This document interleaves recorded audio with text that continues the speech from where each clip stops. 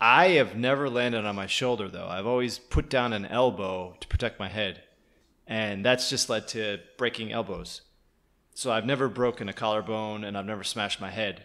I've been fortunate there. I guess. I don't know. I mean, what do you want to break? A collarbone, or do you want to break? You want to break an elbow? You want to. Well, you probably want to break a collarbone, and it depends on how bad you break your elbow. But I mean, I think that you were. You're sailing over cars, sailing over a bunch of cagers in Miami. You're out training in the mountains of Colorado. That's right. But I mean, you're fighting the cagers. I mean, that's a tough battle, but it's a courageous battle. I got hit once too. Also, the first time I got in a collision with a car was in Philadelphia. An old lady cut right in front of me, turned right in front of me, and I slammed into the side of her car, but didn't break any elbow then or anything. And I just felt terrible for her. I think she was actually more injured psychologically. She was shocked at the violence. I mean, you were prepared for the violence. You knew that cagers and cyclists get violent, but Jesus Christ, I wasn't though. Those are my early days of cycling. You were a much more experienced cyclist, at least at that time. You're the one that actually got me into cycling. Well, you're the one that got me. You're the one that got me interested into getting hit by cagers. Well, yeah, I probably got hit by a couple before you got hit. You got hit very bad. Yeah, but you influenced me. You influenced me so much. I said, "Look, there's no way I'm going to win this war unless I let a cager hit me in the face." Let some Guatemalan illegal run you over. Well, and smash so I your was face thinking into about it. a I was curb. thinking about how the French would hit me, and the French would probably go to the side and stop, and then if the Spaniards try to hit me, they just charge me but stop suddenly like a great matador. And if the Italians hit me, what they do is they just try to race around me just to scare me, but they'd never actually hit me. And I thought, well, if the Mexicans wouldn't hit me, they'd just stop and give me a ride because they're great people. But the Guatemalans, we all know about the Guatemalans. What are they going to do? They're going to hit you right in the fucking face. And so I picked the Guatemalan. They're not honorable. They run you over and then drive away. For my battle with the cagers, I chose the Guatemalans. Yeah. Well, related to the idea of the Guatemalans, we should get back to it, which is the aborted, the Lost podcast. You got to redo it now about this fella up in Toronto. Do you feel really guilty about the abortion? I mean, a lot of people. About what? Well, you just talked about that you aborted something great in your life. I mean, I'm not really sure how I feel about abortion, but given that you went through with one, how do you feel about it? I didn't abort it. That was the program we're using decided the podcast needed to be censored. Oh, and, it's like state sponsored abortion, like the Chinese. You had too many children. Well, now we have podcast. these we have these platforms, these technological platforms upon which you record stuff and you promote stuff, and there's nothing wrong as long as you stay within the acceptable bounds. But if you you violated the terms of service, yeah, the terms of service are written by some special lawyer group, really high powered group, and they're pages long, so no one ever really reads them or understands them. And I mean, there's all this stuff going on right now with YouTube and people being demonetized. Isn't that what they're saying that happens to them if you say something that's considered to be hate speech? Yeah, well, if they demonetize the human side press, I'm not going to be able to pay rent because I depend on the human side press for all that every $8,600 check I get per month from the children will starve. Yeah, children will starve. I can't pay for all my houses. Yeah, there's a lot of weed dealers in Colorado and in Las Vegas who are gonna not get paid. Look, it's going to challenge the whole velocity of money across the system by shutting us down. But this guy. It's a challenge to surplus. Well, it is. But I've been watching this fellow that from Toronto that you've been talking about, this Jordan Peterson guy, and now is he the same guy as Moulahan? No, I don't know anything about that guy. I know vaguely about that guy, and I know a little bit more now about Jordan Peterson. I've been watching a few videos. Right. I've listened to the Joe Rogan podcast with him. Did you buy his book? No, I haven't. I bought it. I know he's got a couple of books. Well, he's got Maps of Meaning, and he's got Right. 12 rules for life, an antidote for chaos. I bought the 12 rules for life because it's as you get older, you really can't understand philosophy anymore, and so this is more of a self-help book, and it tells you exactly what you should do to fix your life. Maps of Meaning, on the other hand, was published in the early 90s, and it's very, very intense psychology. And by the time I actually understood it, I'd probably be dead because I hadn't lived my life correctly. So I decided to get the self-help book, which would allow me to read his deeper philosophy. But philosophy really always should have been about self-help. It was at the earliest times of the Greeks.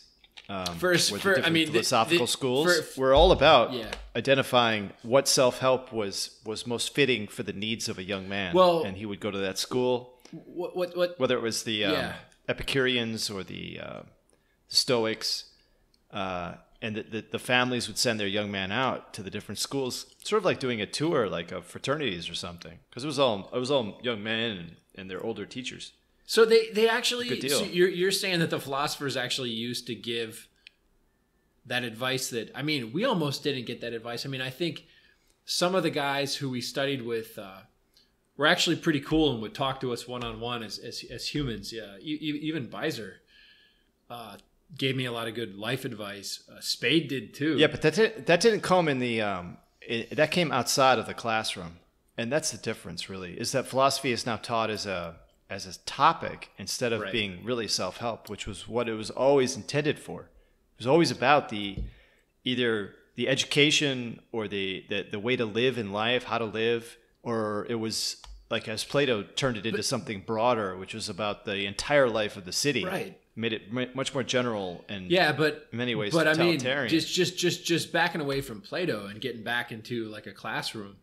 Do you think that it was almost as if the classroom was a test for that person and then give you life advice? Because I mean, they weren't basically going into a class. I mean, you were in classes with really popular professors. Mine were popular, but I mean, yours was really popular. So there'd be like 100 people in a class, but he wasn't going to say, "Hey, I want everybody to come with me now and I'll give them all life advice," because he wouldn't be able to give everybody individual advice. Similarly with my professors, I don't think. Yeah, but it was. I'm saying it was more in the presentation. You almost had to win them. My point is, you almost had to win them over. I mean, you rose to the top of your class, and all these guys were talking to you individually, hanging out with you. Similarly with me, I mean, I was going to dinner with my professors, and it was only because of how I threw myself at the work. So I mean, even though the classroom was anonymous, they were almost just choosing people. So they were almost doing that Epicurean thing that you were talking about, where it was. Oh, there was definitely some of that, but I'm just saying that none of it was none of the philosophy, at least in the classroom or outside the classroom, was presented with the idea that this was a self-help idea, that it was just presented as problems for guys to secure tenure at universities, and it was something not to be taken totally seriously, because the real serious stuff was buying stuff. What was the most personal and good advice you got from any academic philosopher? Oh, the best guy by far was Father George Lawless, at the Augustinian monk. He's now deceased. He died a couple years back, unfortunately. But these guys all die. Who? But it's unfair that William Burroughs lives older than anybody. Yeah, but heroin trumps religion, I think. Heroin's the key to longevity. You spend 40 years staring at your big toe. Yeah, well, I used to ask you jokingly that I dreamt that William Burroughs died. I don't know why I was having dreams about William Burroughs. That's kind of a problem. But I never asked you about Father Lawless dying, simply because not because I didn't think about Father Lawless. I mean, I probably think about the guy, if not every day, in some way. He's kind of like a great figure that you never forget. But the reason why I never asked about you came to a class with him. You came to a class with him. I always remember. I'll never forget that. I mean, I never thought that he was capable of dying, though. But he was the only serious professor I had, where he read every year the Confessions in the original Latin, and he lived by the code of the Augustinians, as he was an Augustinian monk. He only had a bowl of soup. That was a single meal per day, and he lived in a very tiny one room in Rome, and he was just a great scholar. He was everything you would want that you should have had out of a serious philosophy professor. Because philosophy professors at one time were monks. They were people who were practicing in their own lives that with which they were teaching. And that's been lost, unfortunately, in the discipline of philosophy. And so to run into a guy like Father Lawless, who was not only a scholar, but he was living out the texts that he was talking about and teaching, that's just the incredible stuff. And in many ways, I think that's why, getting back to this Jordan Peterson guy, he in many ways is living out these texts. And I think that's what's so attractive to young people, that these ideas can be filled with life and with meaning. They're not just something that you're tested on in a class to try and graduate a university. Yeah, and to connect to that, did you see there's this one college lecture he gives where the guy introduces him, and he says like 15 things this guy has done before academia. And he worked on an oil rig. He grew up in basically cowboy territory, Saskatchewan, Canada, which is his he's got a very folksy, farmsy accent.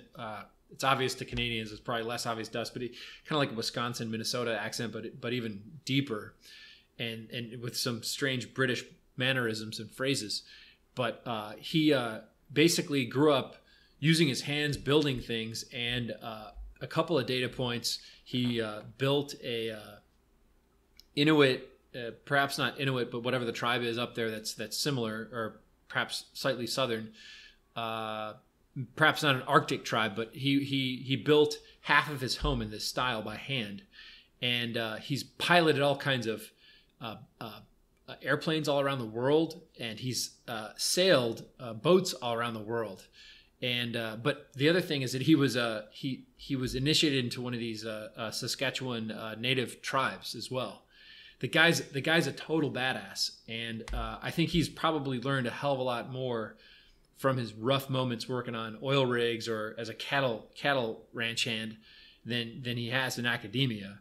And it's funny because the guy was pretty much up for a Harvard full professorship, and when Toronto brought him back to get to Canada, he went up there. I mean, I think he's far more comfortable in Canada, where he can get out and be in the wilderness very quickly. And he spends a lot of his time in the wilderness as he's doing this tour right now. He's doing about 100 cities. And it first started with 15 cities, and then all these cities started selling out. But he's mostly, when he can, he's driving around in an RV with his wife to these lectures. I mean, the guy does. I mean, would you say that there's? It sounds like you're making this link between what he's promoting and talking about, and the life he's lived. His seriousness about how to live is informed by the fact that he's actually gone out and had to live. Well, I mean, as opposed to being a career academic who's just gone through the academia and then become a professor, he's never left the system to do anything. He's done both, and incredibly like Jim Scott, he became a very legitimate, very well published, very much entrenched in the status quo, but all the while knowing that he knew exactly what the bloody hell he was doing, just like Jim Scott. They weren't doing it to kowtow to the powers. They realized that if you want to influence modern academia, you have to get into the best university, you have to go to the best school, you have to follow all the rules and pretend like you're just doing academic research. And that's what Scott did when he published his work on the Cambodian hill people, because it was brilliant, it was neutral. And then he did this jujitsu aikido move where the whole dominant power structure, he took it and he said, now you've accepted everything I've said, you've said I'm a badass, I'm going to turn it into this anarchist, not slant, but evidence for everything I've what you're saying is, if I understand it, Jordan Peterson, like James C. Scott went off into this very specific sociological study of these people, and it was completely acceptable to university. They were happy to fund it, give him a grant or whatever. Full and professor, they didn't realize and the university respected and cited and quoted. I mean, once all your enemies quote you as being brilliant, in all their books, you've got your tentacles in the whole infrastructure. Right, and then he comes out and says, "Hey, wait. You motherfuckers don't really realize this is much bigger than just these hill people. I'm going to start talking about all the rest of this now." The hill people. You're saying that Jordan Peterson has done something similar? The hill people are brilliant and productive, and they run from the state because it impedes their productivity. It impedes their ability to carry on with the free life they want to live, which is their most productive life. Peterson, similarly, but keeping this in terms of Scott, comparing Scott to Peterson in this respect, and I'm going to make a segue to Peterson. Doing something academic. I mean, Peterson, is that what he did? Like, I guess he did clinical psychology for a long time. He probably was very well regarded. Clinical psychology with many. So he did his dissertation on hormonal levels and tendencies for alcoholism. And okay, so something very specific and very focused. That everybody would, and beneficial. No one could disagree with the research, right? Just like James C. Scott in many ways. So he focused on the data, but then what he then focused on was something after he had become vetted. Well, why are people alcoholics? What is the meaning of life such that you would use alcohol and affect these hormonal or metabolic states? Why would you do this? And especially if it's not in your best interest. And then of course that's already getting a bit off the beaten path. Why would anyone not act in their best interest? Why would they have nihilistic tendencies? And Jesus Christ, then he traces that back to, well, these become philosophical questions, and that's how he gets into that. Just sort of like James C. Scott says, why do the people want to evade the state and grow potatoes that are grown underground in the hills? Why do they want to do that? Why would they do that? Who the hell would guess that this Saskatchewan hillbilly begins to say that his greatest influences are Nietzsche? I mean, especially given this guy is a Protestant Christian. He is completely against postmodernism. He thinks that it's a complete waste of fucking time, and yet he says Nietzsche affected me in ways that absolutely tore me apart. He said reading Nietzsche was one of the most painful things, and if you can get over it and you can survive it, you've been. I mean, his whole point is that you can't protect people from anything. It's only by great pain and suffering and trials and tribulations that people grow, and by protecting your children or protecting society, and whether it's the overprotective parents or the state. What was the specifics with Nietzsche that were so difficult for him? I mean, Nietzsche is very much part of the power structure, and the power structure, for better or for worse, gives semblance and meaning to the Western man. I mean, without an understanding of the narrative of the power structure and the spiritual narrative of it, a Western man will fall apart. He'll either die of guilt or nihilism. And Nietzsche. Well, I know. Peterson is always talking about order and chaos. That's what I've taken from a lot of what he's talking about. Nietzsche is painful because Nietzsche digs up a lot of stuff about the West, which if you didn't quite have a good grounding, it would pull the rug out from under you. Now, I think for most young guys, Nietzsche it really gives a great power and vigor to young guys, and it doesn't necessarily make their life more chaotic, but once you begin to understand how the West works in favor of the Western man, if he decides to pursue that route, you get a very bad conscience from reading Nietzsche. Not necessarily, but you could. And now I've always. What you mean? You mean as regards to all the stuff you've inherited that Nietzsche points out, that you've inherited these ideas. You've inherited morality, even just the way you speak. And it's hard to live a middle class existence with Nietzsche too, with his constant reference to greatness and the overman, and how morality really it just enables a power structure. Now, what I just said, I think Peterson would probably disagree with, because he doesn't believe that the layout of humanity has to do with a power structure. He actually believes that it has to do with a very well understood distribution of what he calls IQ, which doesn't mean that one person's smarter than another. It's just IQ is correlated with success in Western endeavors. And But what is Peterson finally interested in? Like being a successful Western man within the system that exists, or does he like Scott want to challenge the system itself? so I think Peterson is very deterministic. Not with the question of free will, but with genetics, IQ, and geographical location, and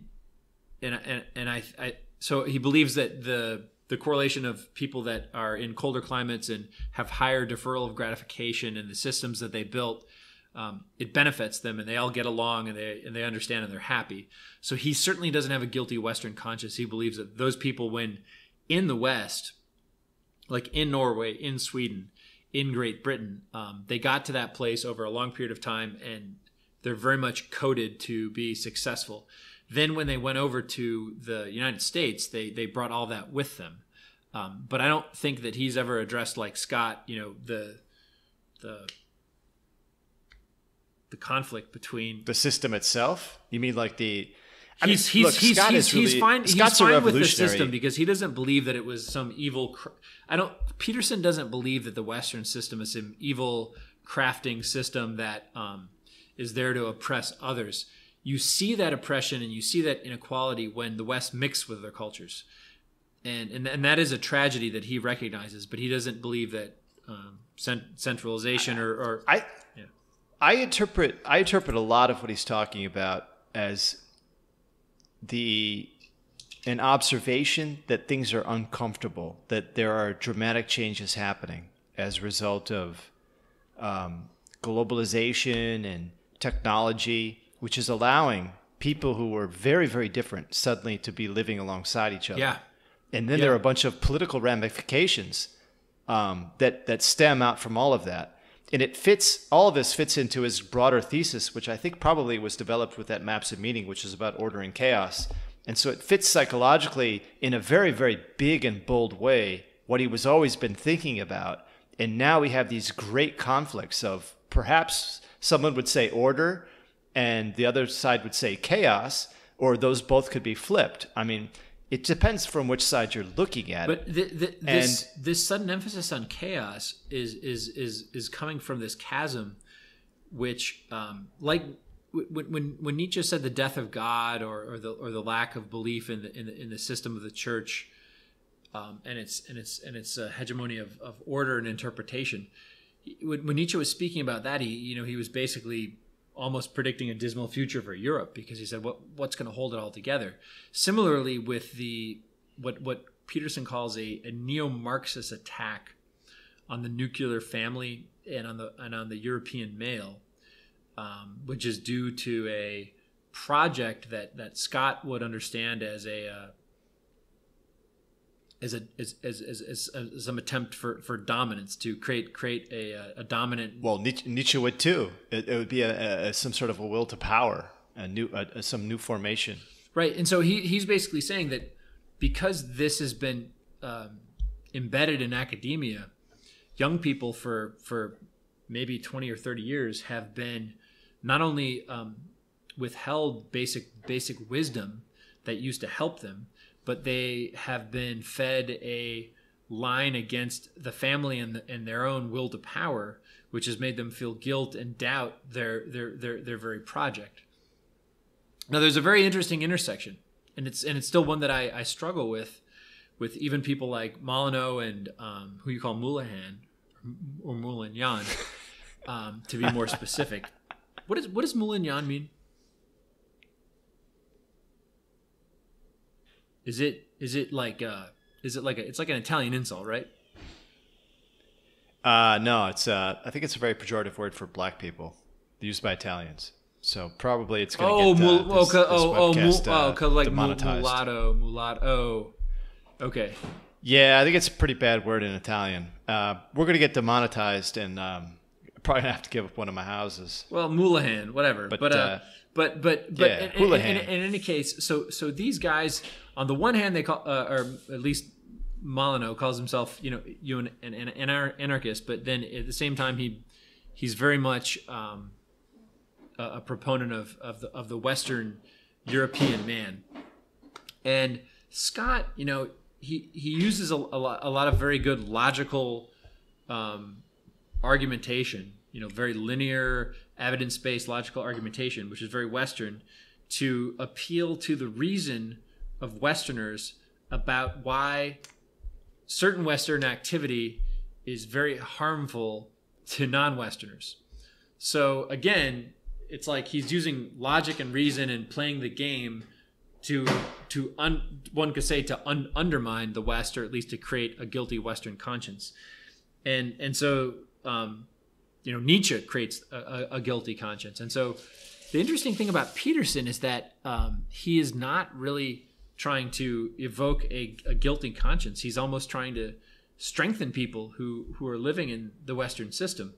I find it very interesting because I think that the wisdom he's giving is absolutely essential.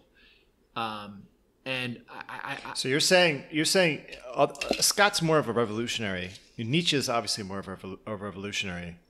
But Peterson is not proposing overturning anything. He's just talking about a way that you can live to navigate the system that will best bring you some sort of personal fulfillment. I think that's how I understand what he's advocating. And I'd also say that he wouldn't ever characterize Nietzsche as a nihilist or a bitter man filled with resentment or whatever. Nietzsche understood the West, and I don't think he was trying to destroy the West in any way, shape, or form. I think a lot of people who are dislocated by Nietzsche's message would just think that because God is dead and because there's no system that we must just attack everything around us. Well, I mean, I think that Peterson's reading of Nietzsche is excellent because he's beyond all the hyperbole and all the catchphrases, and he's getting into the real heart of Nietzsche, which is not so much that God is dead, is that something even bigger than God has died, and God is the biggest metaphor we have for all of that stuff that's not dead, and that there's nothing to hold on to. Yeah, man, and that really is. I'll make it personal. though. I'm sick of. I have a very Western job, and I'm very much a contributor to structure and order of the system, and I've never had an issue with that. I've been interested in finance, and now I do very high-end accounting, very sophisticated shit that holds the system together. And I definitely think the system takes me for granted because for what I do and the dollars that are at stake, it's big shit. But I think that Nietzsche was a product of the strength of the Western system. He was strong enough to make these very, very prescient and powerful observations, but I think he was assuming that his readership could handle it, and that's. But I don't know. I mean, I don't know. I mean, the question is really what is the objective or the aim, whether it comes from Scott or it comes from Nietzsche, or it comes from Peterson. I think Peterson's objective is a lot more coherent than Nietzsche's as well as Scott's. And the reason I say that is because I think Peterson is really truly about helping people to feel better in a situation that's overwhelming to them. But after he was looking for truth, Nietzsche. But Nietzsche is the opposite of therapy. Nietzsche is like he's giving you therapy, but it's like a shock treatment. I mean, he's throwing Zarathustra at you. He's giving you the eternal recurrence. I mean, he's fucking you up with some serious shit. Because Nietzsche, and he's doing it in aphorisms, and he's not explaining himself. No, Nietzsche cares about humanity such that he's willing to challenge them. He's not paternalizing. He's not hiding. He's not creating a hidden transcript. I think Nietzsche had a great faith in humanity to be able to say this stuff and saying, "Look, he's leaving them with a potentially pessimistic observation." But it's a much harder. But it's challenging and it's much harder. He's coming down and he's saying, "Motherfucker, this is where you got to go if you really want to do it. Do you aspire to being great or not?" Jordan Peterson is not saying that. But James C. Scott is saying that yes, there is greatness, but it's hidden, and there are transcripts that are hidden about it, or whatever. But James C. Scott is actually a revolutionary. James C. Scott tomorrow would be a part of an anarchist, Marxist, whatever it is, rebellion. And I mean, he just supports fucking shit up. So he's a fuck shit up guy. With Scott, I'm gonna say that, I haven't done the research, but I'm going to say that Scott has got to be against any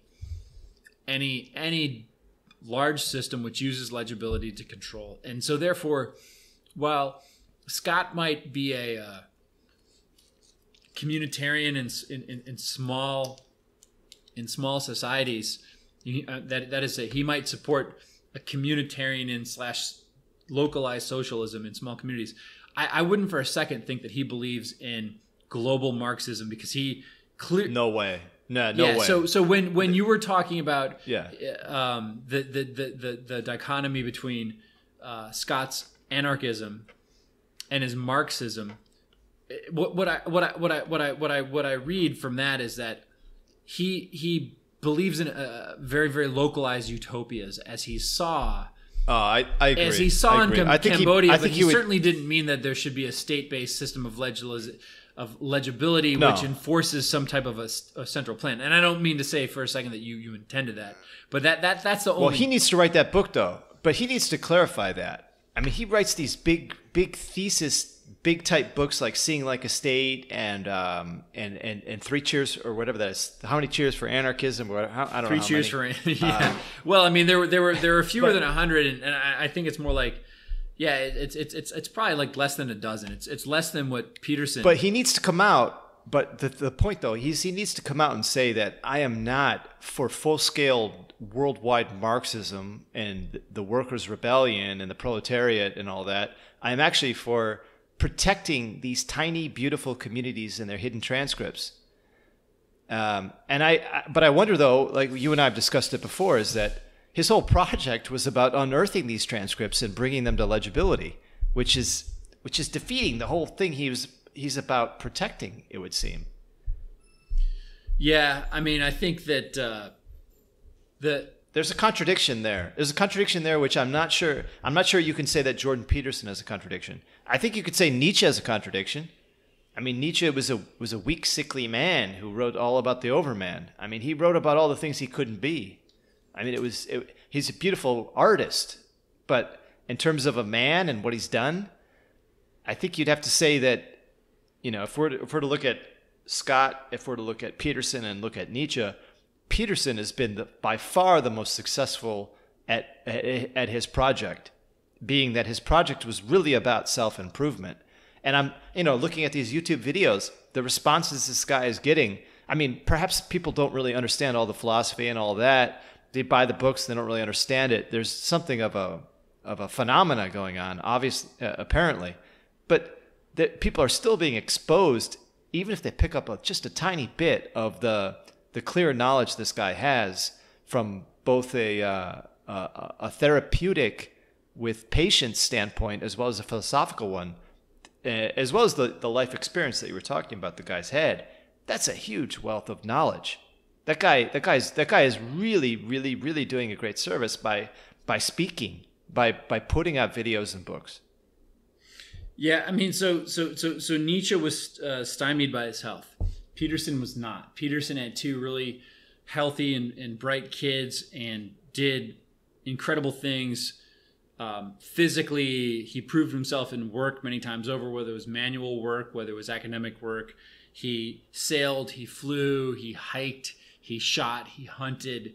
So he wasn't sick. And so Peterson was realizing that he was the last guy on Earth, on the fucking planet, who had successfully lived as a man, proven himself physically, had successful children who are now in their mid to late 20s. I've actually looked them up a little bit. Well, that's you're bringing up a great point though. Peterson really hasn't emerged until he's fucking lived the life of a man, established himself in so many ways, and then after his children are grown, the guy. I know he goes around to all these colleges saying, you haven't really lived, get your room in order and before you could come here and shout me down and throw things at me and protest me.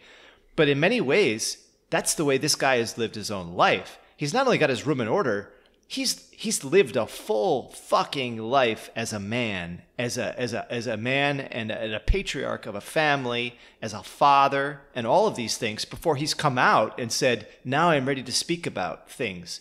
Nietzsche never lived that life before he spoke about anything. He couldn't even get laid. Nietzsche couldn't get laid. Peterson not only got laid, but he had two kids, and he still. It was funny. I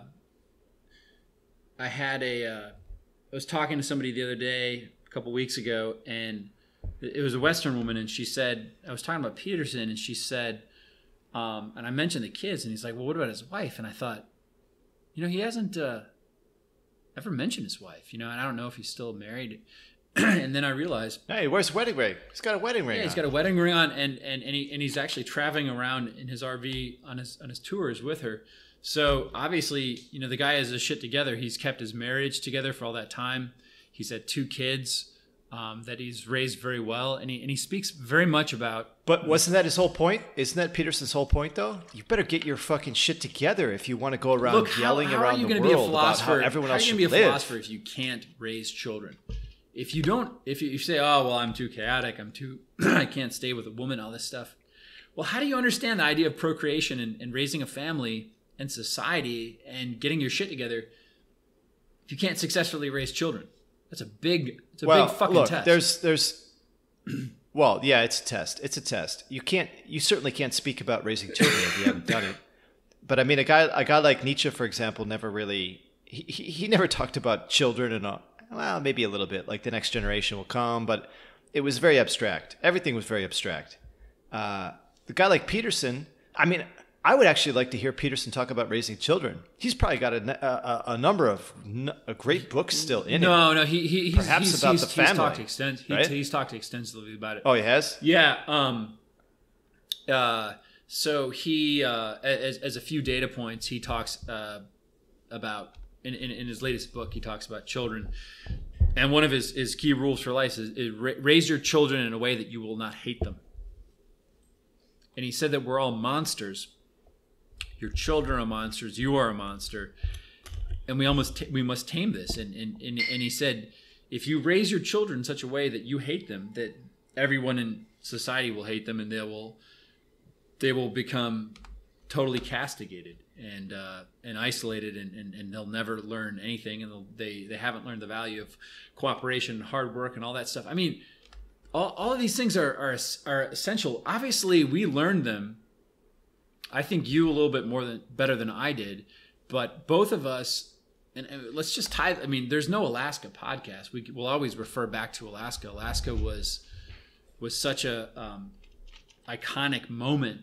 It's an iconic moment in the history of the world. But think about it. You showed up, and obviously your arrival in Alaska was far more impressive than mine. I was basically given a shoe-in. I had like a rich daddy, basically.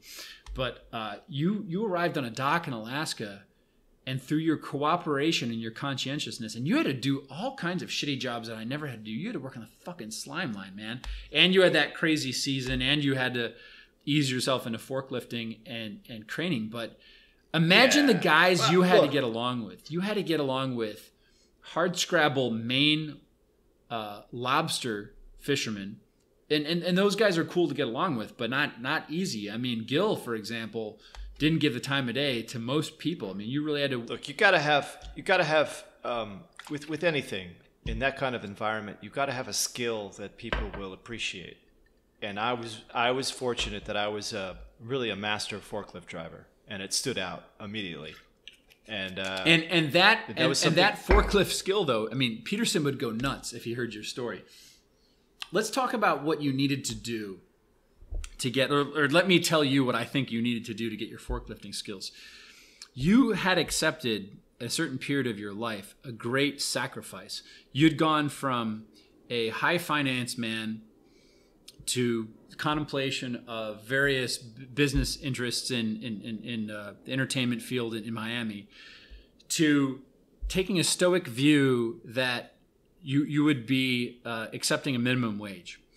And you chose a very, very difficult night shift job where there was very highly technical manual labor using machinery, which a lot of people would think is easy, but as we know, you can be very sloppy and be very dangerous.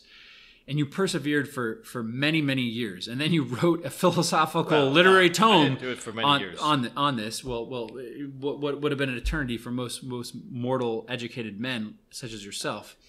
No, then you transformed this skill. I mean, no matter that it was a minimum wage job, you said, I'm going to be the best at anything I do. Damn it. And then you arrived to Alaska with a basket of skills. By Alaska standards and the cannery standards, I only had one skill. Yeah, which just so happened to be, quote, the best damn forklift driver I have ever seen was Moreline. That was the plant manager who had been there since the late 80s. He had seen everything.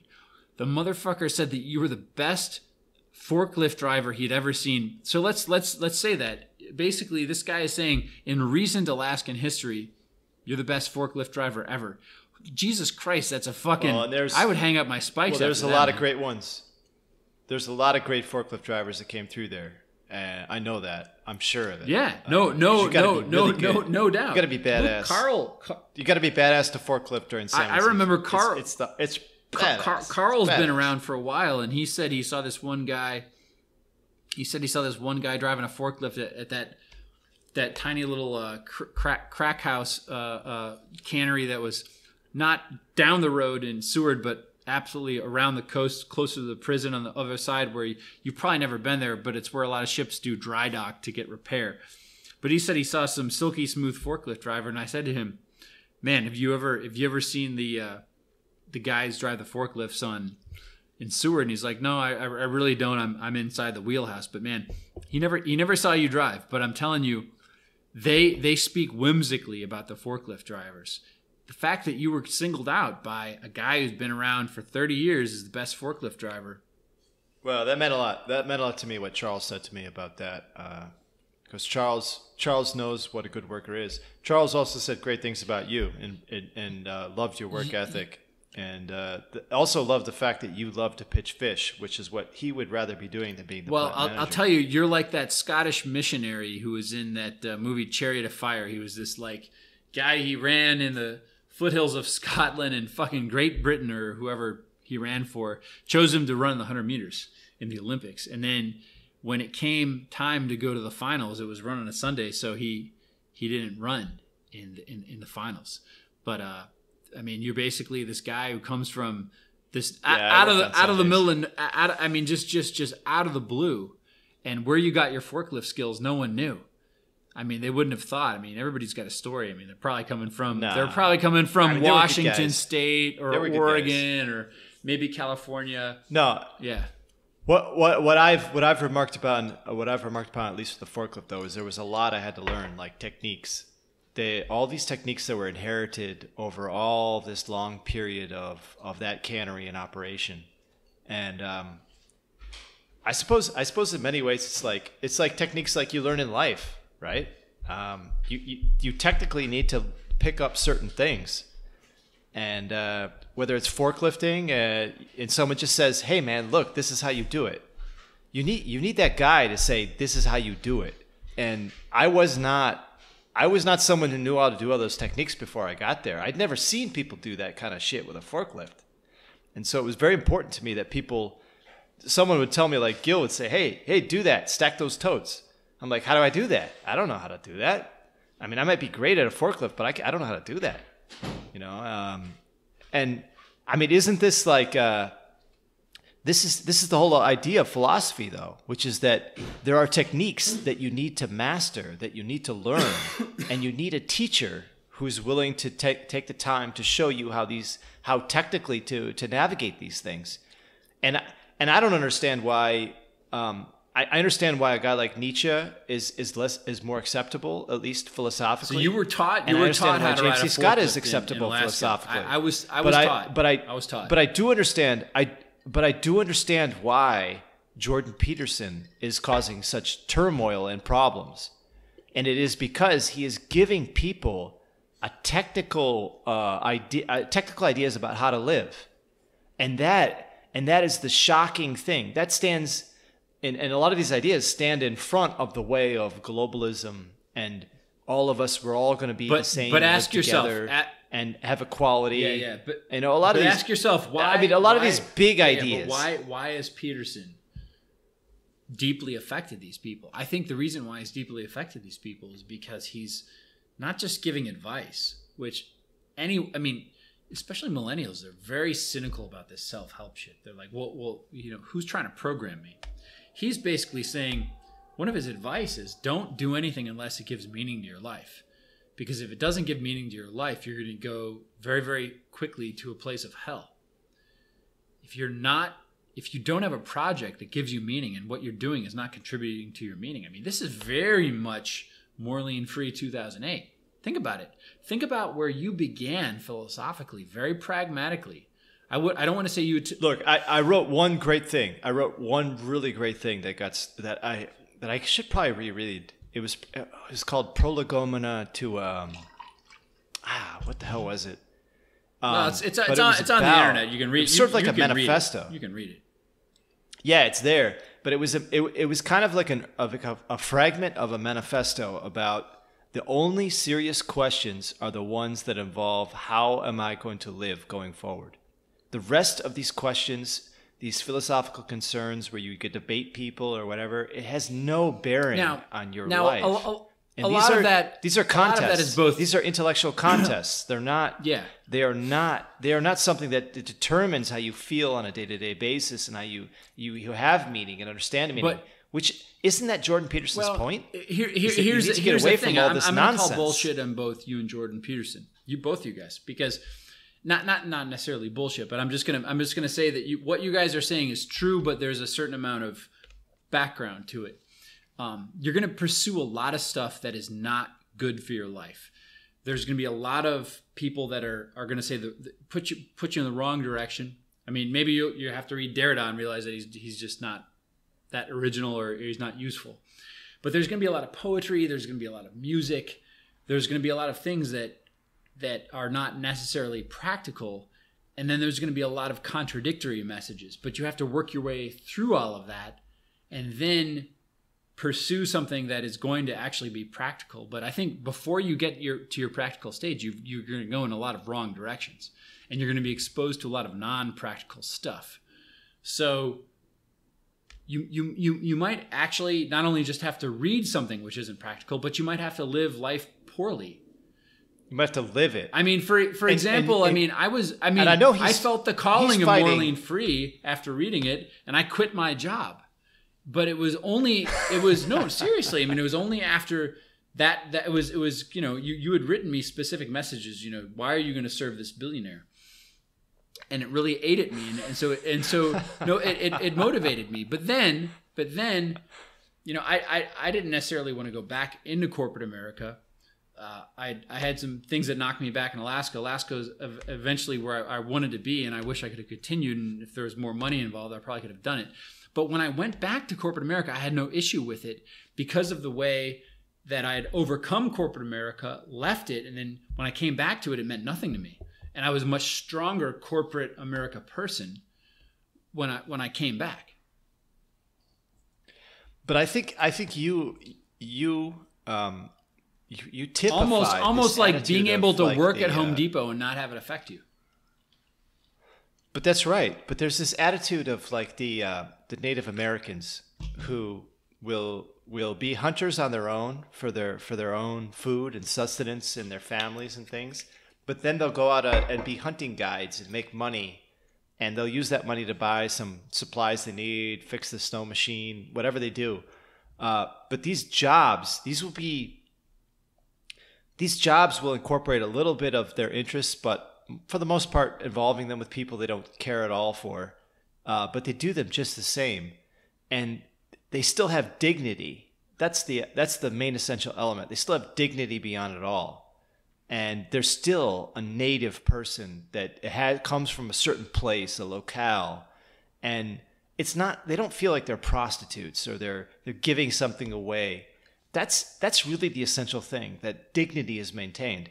And I think a lot of people do jobs, but they don't have any allegiance to something other for which they would have some idea of dignity. The idea of dignity is basically the whole antidote to chaos idea. Is that if you have, well, it is. You can come from work. somewhere. I mean, think about how when I was emptying a sludge pit in Alaska with 2 other guys, all 3 of us. I think it was Chris, me, and Martin. No, not Martin. Who Esteban. And we were shoveling 5-pound buckets of basically shit, not human shit, but basically fish effluvium. And I was enjoying it. Not only did it not violate my dignity, and not only did Gil not think that it violated our dignity, he thought we were good sports and having a good time. And it was a challenge. So I think when you are powerful spiritually, really nothing can violate your dignity, and you're almost considering everything is just a great challenge. But the people you were working with all had personal dignity that was respected Jesus among everybody. Christ. I mean, Danny and Steven. I mean, Esteban was a tomato farmer. He owned farms down in Mexico, and he was a tomato farmer. Chris was a great artist and studying architecture, and just a badass worker from Maine. You with your background in accounting and running and all these things, I mean, these were very, very accomplished people that were all doing a very menial task that you could have said, I could assign anybody to that.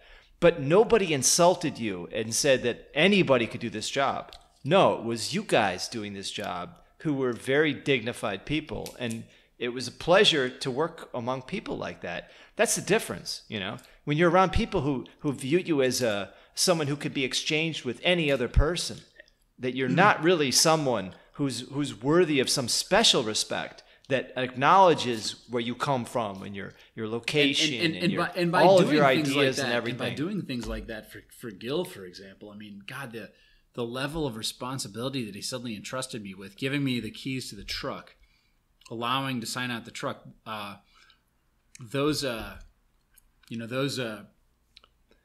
this barrels is, of shit. I mean, I would deliver stuff to the dump. Just like learning how to back in that fucking trailer to the dump, all that stuff. But isn't this kind of Jordan Peterson's point, that you got all these people who say, I am an important person and you need to give me respect, but they haven't proven it in any substantial way within the world. And when you're around people who have proven themselves through acts, real physical acts in the world, you have a very different idea of them. Well, what's that phrase? God damn it, that's a man who can do things. And that's very different than some little 20-year-old who's a shit talker with a sign who wants to, have a protest. Well, it's the thing. The guys who do well on the front dock are, when they first start, and you said this to me, you said, you don't know shit about shit. You don't know shit about shit. But then you eventually do, and you learn very quickly. It's very painfully. You learn the ins and outs of how a forklift can break and when you need to bring it into the shop. Yeah, your hands don't work. Your hands don't work from pitching fish. Your hands don't work from pitching fish. There's a lot of tricks you learn on how to survive. But when you eventually learn shit about shit, your sacrifice was your humility, and then you gained pride through the respect of others.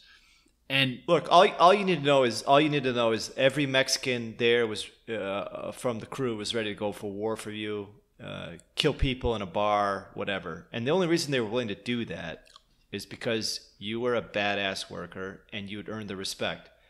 But General, you're doing the same thing at the accounting place. But the thing is, though, I'm not sure the accounting people, they have that same level of respect. There's something about manual labor which separates the wheat from the chaff, It really does. Like, knowledge workers are viewed as sort of interchangeable. Even if you're like a badass. Maybe you got one guy that recognizes like, oh, motherfucker, he can really do it. But what are they really going to fight for you? Is the guy going to go into war in a bar for you? Is he going to beat people with bottles and kill people? No, this is really what we're talking about. And who, other than just being deranged and wiry, which was my state in Alaska, I certainly hadn't been practicing fighting. I certainly hadn't been practicing ducking and slipping and all the combos, which is kind of like what I do every day. I woke up at 5:30 this morning and I did a speed workout on the Chattahoochee River, and then I boxed for 15 minutes, and I just fucking killed it early in the morning. But when I was in Alaska, I wasn't doing that, but I was pitching lots of fish, using my hands, and just being in general deprived of polite society. So when polite society would bump into me and challenge me when I'm out with a bunch of Mexicans, I tended to get feisty. And I tried to start two fights, but in both cases, when the white guys from Seward, who were probably very wealthy because they were in their early 20s, they had inherited a lot of money. When they saw a bunch of angry Mexicans, oil spill wealth. Yeah, oil spill wealth. When they saw a bunch of angry Mexicans just staring holes in them each time, they suddenly backed down. So maybe I would have gotten absolutely destroyed in a fight. But I'll tell you though that my anger and my courage, I wouldn't even use courage. I just was. I would not fearless. I probably wanted something bad to happen, but after throwing 200-pound halibut, I was ready to kill somebody, and these guys who were competing, like one time when this one guy was competing with this Austrian girl that I was trying to bang, I eventually did. You probably know about it because you were trying to get to sleep when I was doing it, but like that. That was a smelly girl. Smelly girl. It could. I probably smelled very badly because I hadn't showered. Nah, she stunk. She? I told her during the night while she was fucking you, your pussy stinks. She was 2 feet away from me. I'm like, oh, bitch, your pussy stinks. And then later on, she's like, I remember the next night she came to me and she's like, my pussy does not stink. She said she was like, I said, nah, your pussy stinks. I said, nah, your pussy really stinks. You can't tell me otherwise. I know your pussy stinks. But God, so General, those are the conversations you could have back in Alaska. Well, you still can have them there. The polite society of the lower 48, you can't really talk like that. But the most important point though is that people are willing to go to war for people who have proven themselves in a physical sense. And you're getting back to Jordan Peterson, what you're saying, like he's like some physical guy who's done all these physical things. I believe there really is a relationship between good philosophical work that is actually therapeutic and actually living in the world where you have danger of death or dismemberment. Wittgenstein had it. Wittgenstein was in the trenches of World War I, and that trench warfare experience with the bullets flying past his eyebrows led him to the best parts of the Tractatus Logico-Philosophicus about the mystical, and about the religious life. All of the best philosophical work has been the result of people who have gotten insight from actually being in the world. But let me. I mean, when I say being in the world, I mean actually doing physical work in the world. Let me throw a wrench into this explanation because this is what I can't quite understand. I think the boundaries of philosophy are sanity, and I think that Wittgenstein's a very good example of that. I think if you dig really deeply into what Wittgenstein's asking, you can unravel. Using logic or questioning logic, the very way your brain operates. And so the success of philosophers sometimes depends on the way that they push themselves. Yeah, but the way the brain, I may just interrupt you right there. Like the way the brain operates in logic, like these two things are not what gives meaning to people's lives. Logic won't, and giving brain function synapse shit is not going to do it either. And you can give all these things as evidence of something, physiological evidence, but it will only actually mean something in a poetic way, meaning that it's just more words. Like you feel like there's some, I have a brain, I think. I've never seen it, but it's still poetry. And really, the best response to like what life is and how it's lived is something that's poetic and religious. And I guess like Jordan Peterson's talking about that when he talks about archetypes and a lot of that kind of thing. Core. Which is true. No, man, you got it. That's the absolute core. I mean, he basically is saying no matter how you feel about Christianity, you said that story of Christianity, understand it deeply and be affected by it. No matter what you believe in terms of the modern industry of religion, you need to understand Christianity deeply because it has affected your last 600 years of society. Well, Nietzsche said, Nietzsche said the same. I mean, he basically said that, well, God may be dead, the Christian God may be dead, but God has taken other forms. God is the God of science. God is the God of drugs. God is, there's all these new gods. We're continually looking for a new God. And there's that great, I'm not sure you've really read him, but John Gray, who's an English philosopher, who's really extended a lot of this Nietzschean kind of stuff. Man, you sent me some stuff on him. I'm surprised I never read it. Yeah. Maybe I was studying the whole for the CPA idea when you sent me that. Well, you're aware of some of it. Even Beiser, Frederick Beiser, when I went to that class that he had with you, I think he was talking about like Marx had just taken Christianity and turned it on its head, and things like that. That people were still using this Christian idea just in new forms, and that's what John Gray is essentially saying in a lot of his work, and I think Jordan Peterson is as well. And he's saying essentially what John Gray is saying, which is that you think you've gotten so far past with your atheism and your rejections of all of the old traditions, but you're just reformulating the old traditions in new forms. And in fact, you're doing a poor job of it, a piss poor job of it, which is actually hurting people rather than helping people, because it's serving various interests which are not in your best interest. I think that's kind of the Jordan Peterson thing, is it not? Yeah, no, what you just said was pretty incredible. Yeah, and but the question is, though, there's this, the feeling that there's a Western controlling system which is somehow destroying the individuality of Western men, but I think Peterson's observation is, maybe it's not necessarily the Western mechanism itself.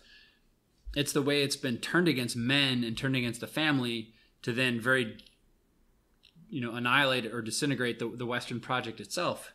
Perhaps the modern complaint of the West is not the West itself, but living in the hell of a Marxist attempt at the destruction of the West and all of its contradictions. In other words, well, there seems to be, for me, there's this whole, for what I view as what's playing out. And what I just said, by the way, is probably the most intelligent thing I've said in 2 years. And I hope it sounds intelligent when I listen to it later, if it's not lost.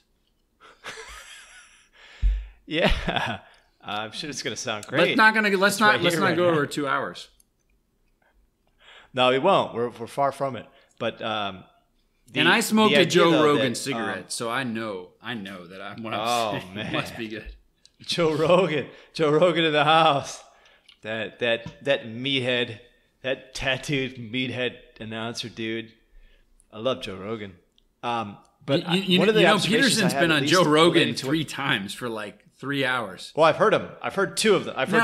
That's how I know a lot about Peterson. Do you see Joe Rogan interview Peterson, and Peterson shows up in a suit, and Rogan says, "Wow, you really dress up fancy," and Peterson says, "Well, I pack light when I'm on the road," and Rogan spits back, "No, I meant to say you look very good." Rogan is this very polite gentleman. He interviews very sophisticated philosophers. Rogan's great. But why would an MMA guy pick Peterson and Molyneux? He said Molyneux twice. Well, because he's not an MMA guy. He's a finely fine ideas about jiu-jitsu and all this why stuff. Isn't this podcast on Joe Rogan? Joe Rogan is jiu-jitsu is philosophy. Joe Rogan is philosophy Nietzsche. taken to Joe the ground. Rogan is like a very healthy Nietzsche. Yes, but if Nietzsche had only known a little bit about jiu-jitsu, he would have shut the fuck up a little bit and gone and trained with the Do you think Gracies, Nietzsche could have done a spinning back kick to the head like Joe Rogan? No. Nietzsche was too sick. Nietzsche would pull guard. His whole thing would be to pull guard, not get stand up, get him on the ground, and then look for leg locks and stuff. Nietzsche would be very limited. But he probably would have been very good. I took notes last podcast, and I've actually got my notes next to me. I'll read them later, just so we can get an idea of what we lost. But so what was this? Nietzsche. Listen, I need to write this. Nietzsche TSC. Oh shit. Yeah, whatever. Nietzsche. It is. So just spell like it sounds. Would go for the leg lock. No, I do leg locks. He pull guard. No, you pull guard. He would go grab you and pull guard. That means like you pull the guy on top of you, and then go for jiu-jitsu leg lock. We lost some podcasts, but here are some notes I have. I don't know if you have any notes. There's 5 notes. Do not smoke the vinyl. The social tropes are still the game. We have created no alternatives. Are you ready to get popped? Restrict the supply of Hampson admirers. Those were the top talking points. I have no idea what those mean. I have no idea. That's a lost podcast. That's a lost fucking podcast. That's unfortunately lost. Although I do know that there was quite a bit of discussion in that podcast about technology and crowd formations. I remember talking about that, about Elias Canetti, and about how we live in a time where you can have like all these admirers and followers, and they can be within just minutes. Yeah, they can be brought together to destroy people or to create havoc and to comment on something and overwhelm systems and to overwhelm people and to bring your argument then was that places where Jordan Peterson is speaking the internet is crowd. His speeches. The internet is crowd. And Peterson is talking about this crowd as a series of positive and very negative destructive forces, but are consistent with the animal kingdom. His first chapter is on lobsters, which are older than dinosaurs. They're 350 million years old, and they have characteristics that talk about basically just genetic movement of animal species, and there's a series of hierarchy based on competition of dominance and sharing and cooperation and fighting in the lobster community and the pheromones, but it's basically mimicked in the human hierarchy and the way human beings compete and interact. So I mean, Look, I love all this stuff. I love all this stuff, but I hope he's emphasizing that these are metaphors from observation of other species on the world, and this is poetry more than it is something substantial. Poetry is you've got to have a poetic, and Wittgenstein understood this perhaps more than any other philosopher, Heidegger understood it too, which is that language has poetic roots, poesis, the Greek, and it's all about this making of some truth which is not substantially going to last, but it's something that is always going to be interpreted and reinterpreted, and I mean that's the beauty of poetry, you're trying to understand that you've pushed language, you've given a new metaphor, so you're pushing the understanding of the world in a new way, but you haven't come to some truth. The idea is that you never get to truth. The poetry of Western science. If you want to seduce the Westerners, if you want to seduce them in the form of their own poetry, you have to speak their language. And so this is obviously why Peterson lures these Western readers in with these scientific metaphors about data, repeatable experiments. I mean, look, I just watched a video where he was talking about the left brain and the right brain and all this stuff. But that's only one. That's only one language he knows he has to speak, because he knows he is trying to bring people to the table. I want to hear him say. But I do want to hear him say. But I do really want to hear him say that me talking about the left and the right brain is no more consequential for your life as I am reading this poem by William Butler Yeats. I mean, I would say that if you were talking to Peterson, he'd say drop Yeats and pick up Dostoevsky, because if you listen to him talk about the three most influential people in his life during the time he wrote the book are Alexander Solzhenitsyn, Fyodor Dostoevsky, and Friedrich Nietzsche. Now, if you're talking about a man who's talking about left and right brain and lobsters, obviously he realizes he needs to write a tone poem to get the attention. I agree. Because he realizes that if he wants to start with Solzhenitsyn, he's going to be, bringing himself into the crew of the comparative literature people. I'm being hard. I'm no doubt being too hard on him because he's got like how many hundreds and hundreds of hours of YouTube videos and books, and I've looked at a tiny fraction of all of it. And maybe, I think probably you're right. He's presenting all of these different pathways back, whether they're through brain science and neurology, or they're through poetry, or they're through Dostoevsky and Russian literature, or through German philosophy, or whatever it is. He's trying to bring all of these things together. Read your blog, man. In a way that gets to some central ideas, which I don't disagree with. I don't disagree with the central ideas. Man, I was affected by this Fuegian blog, I'm telling you. And one of the things that was written on the Fuegian blog, perhaps then discussed a little bit more at length at Morally and Free, was that the Argentinians would ask you about your life and your background. And, well, actually, you might have spoken about this in Argentina, but actually this was when you were in another country.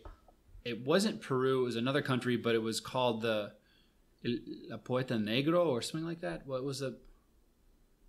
Oh, the Black Poet of Ibarra. Yeah. And you said the Black Poet. And so what you said in this poem, and the Black Poet. The Black Poet. I hope he's still alive. What you said, you said the West was a culture of science and government, and I think that this is obvious to Peterson, who, as an undergraduate, studied politics, and then as a graduate studied psychology, and then became absolutely brilliant in fields of anthropology and philosophy. I mean, I think standalone philosopher. I think Peterson is probably original in the style of a Kierkegaard or Nietzsche. I mean, in the analytic world, I don't think that they would say he contributed very much. But in terms of adapting your life into your own philosophy and using your life as a philosophy, he's up there with the greats who have used their lives. Like Kierkegaard, I would say, is a perfect example,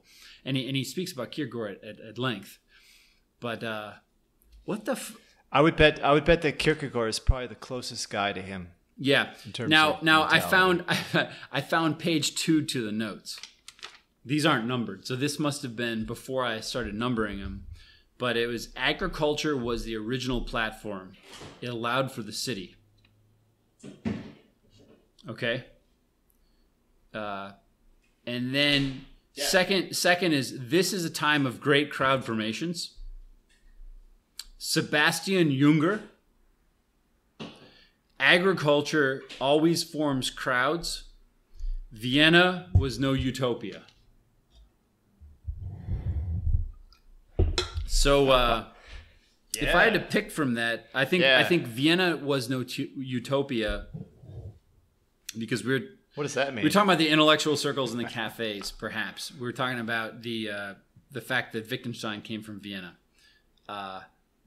Wittgenstein. We know Wittgenstein hated Vienna, that whole milieu, and he gave away all his money to his sister, who he said the money won't. She's already super rich. It won't compromise her any further. It's the best person to give all this money to.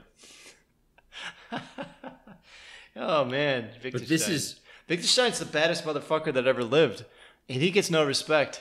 All these analytic guys are trying to create philosophy out of his books when his books were never intended to be philosophy. That's the thing. And you know what? I think Jordan Peterson's running into that same problem. He's trying to talk about how to live in life, and people are trying to turn his ideas into philosophical ideas and political ideas. And of course, they turn them into something that they're not. I think he spends half his time saying, that's not what the fuck I meant. Yeah. Which is what Wittgenstein was doing all the time. That's not what I mean. That's not what I mean. Peterson and he is really got all these fucking He's really fights. perfected this. He's doing it. He's doing this shit on video, which makes him vulnerable because he looks like a ghost most of the time because he's not sleeping and he's traveling a lot, and he just puts on some suit and shirt, but he's looking into the camera and he's answering like 20 questions that came. I was listening to his questions today, and he's a conservative guy. He Is that the April 2018 Yeah, questions? and I think it was. Yeah, I was looking at that too. But they get, you know, one of the questions that they tossed him was something that almost you would have thought that he would have filtered, because it sounded like one of those talk show questions. But it basically said, "Oh, we're a gay couple and we want to raise a child."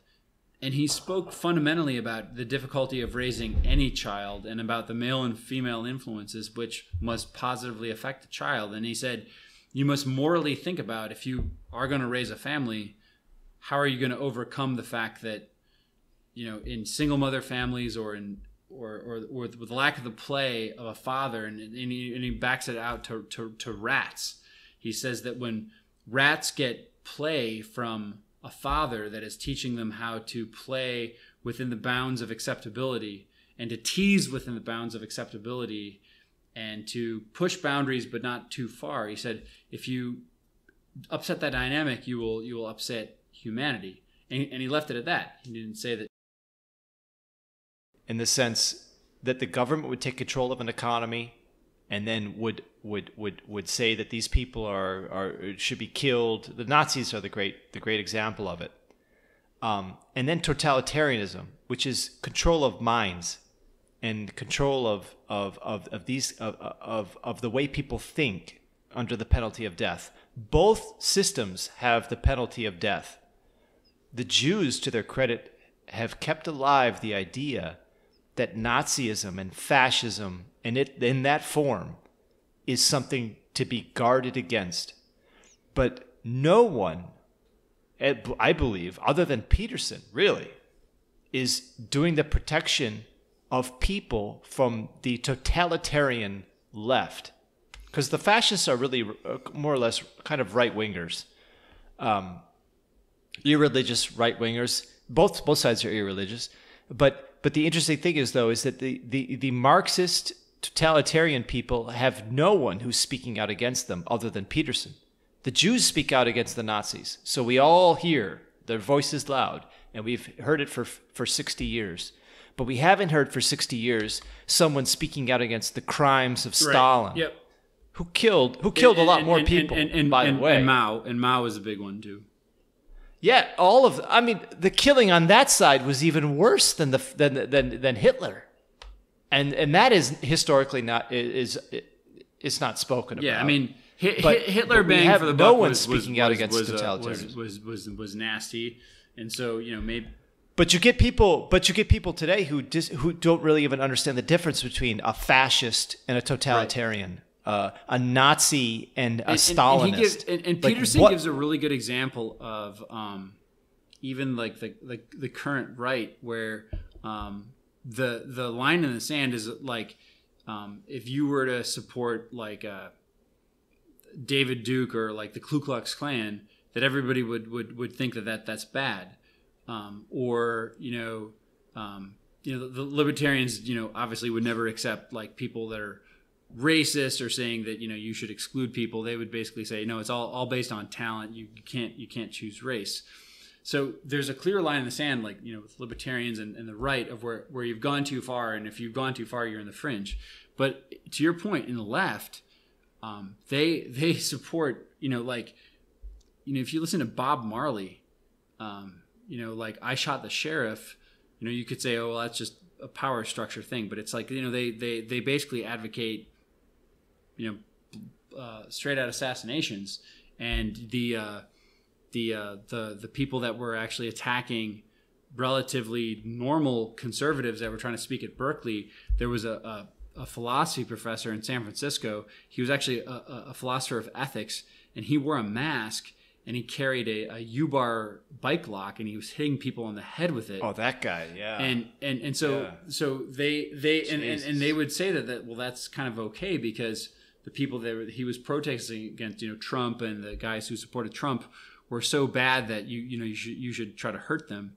But these are the same justifications that appeared during the Spanish Civil War, that appeared during the Stalin period. That far left-wing intellectuals in Europe were ignorant and wanted to willfully ignore the gulags and the killings that were going on in totalitarian Russia at the time. Among them, your boy Sartre was a big apologist and a denier. I mean, but he was just one of many, and it's still continuing to this day. And I think Peterson, to his credit, is someone who's standing up and saying, look, you might be against fascism, which I am against too. You are against Nazis, which I'm against too. But the way you're going about it is going to lead to at least as much killing as the side that you're against. And that is the great point. These people are just, there's just no one out that's making this point. So this is... I mean, he needs to... This is where he has a lot of this evidence-based stuff that these guys... It's a very Western conversation. Obviously, it goes far outside of the meaning of the poetry and the philosophy that is the foundation of his whole thinking. But he's basically saying to these people, if you believe in equality of opportunity, who doesn't? That's great. If we all want people to do the best, we must have the same opportunity. And so you wouldn't want to say, oh, because a person's black, we're not going to bring them to the table, because that's obviously not true. I mean, there's all kinds of genius in the world, no matter where you come from in the world. But he said, equality of outcome is where all this killing begins. You can skip to fascism or communism or whatever, but he said, if you try to force equality of outcome, that is where you're going to get nastiness, and that's where all the death. That's where all the death occurs, because the state is the mechanism, and the state obviously breeds insanity. And to make equality of outcome, the state is going to legislate it, and it will result in killing fields. Why can't these people understand that? It's a pretty simple argument. Why can't these 20-year-old kids understand that? Equality of opportunity. It's a good. You start with Marx, man. I mean, Marx really wrote a great novel. I mean, if you think about all the people that are buying 50 Shades of Grey and watching the movie, it's like the best-selling novel ever. I mean, Marx is basically the 50 Shades of Grey. He's addicted people, and they can't get over it. He wrote a great novel, and everybody believes it, but they ignore the evidence. I mean, Marx talked about how religion was the narcotic of the masses. What did he say? The opiate of the masses. But Marx has been the opiate of the modern day thinkers. Well, at least, I mean, and also according to John Gray, Marx ripped everything off. That was what I just said about Marx was better than the other thing that I said that I thought was really great, but I can't remember what that was. Well, sometimes these things are lost. But the thing is, though, is that who is defending the people, the regular people, from totalitarianism? There haven't been defenders. No one speaks up, and I think Jordan Peterson has taken up that mantle. And the strange thing is that I think all the people that are social justice warriors, if they could only realize that the thing they're fighting for may actually kill more people than the thing they think they're fighting against, that would be the great realization. And it just is a lack of an understanding of history, and a lot of it is a suppression of history. Because I think in the Western world, we still have a lot of apologists for Stalin. We still have a lot of apologists for Marxism. We still have a lot of apologists for communism. Well, I mean, this is the key thing, is that Peterson really is not an apologist. I mean, he's trying to expose he's saying every it will side kill of you. apology. He's saying it will.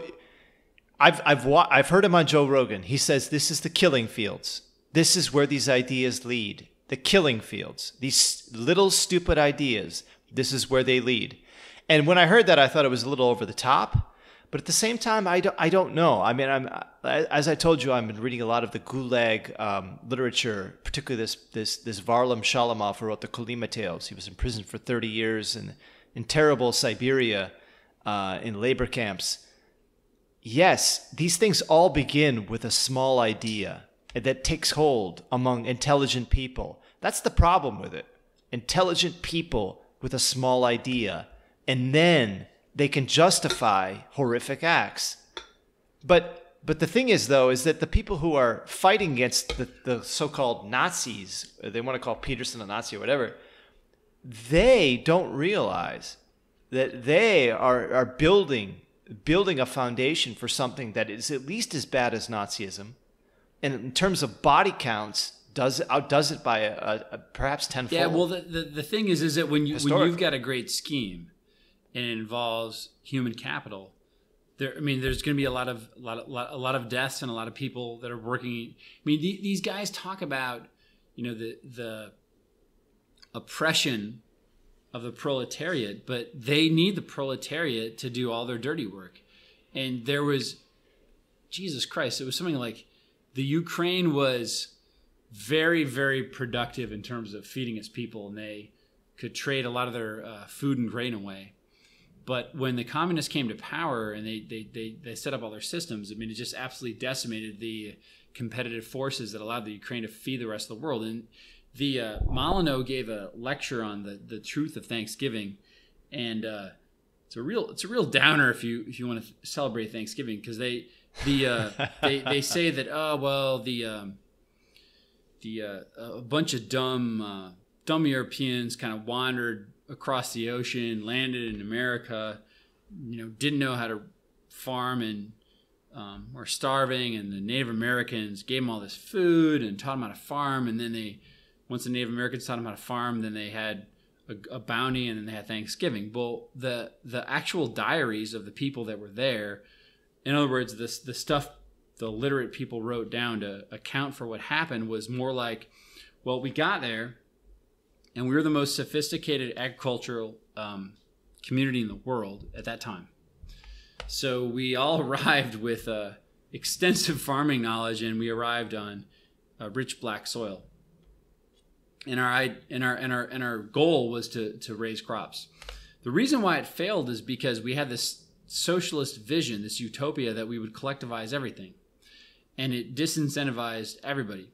And after a year, it resulted in near starvation. In other words, this force was so powerful that it overcame the human tendency to feed itself. But obviously, there was a breaking point, because there's a self-preservational mechanism, and the human ability to just like call bullshit. And so the governor of this new state said, well, you can keep what you get and do what you want with it. And then obviously agricultural flourished, and they had, like 3 years later, they were ready to export to the new world. I mean, they had so much grain, so much everything.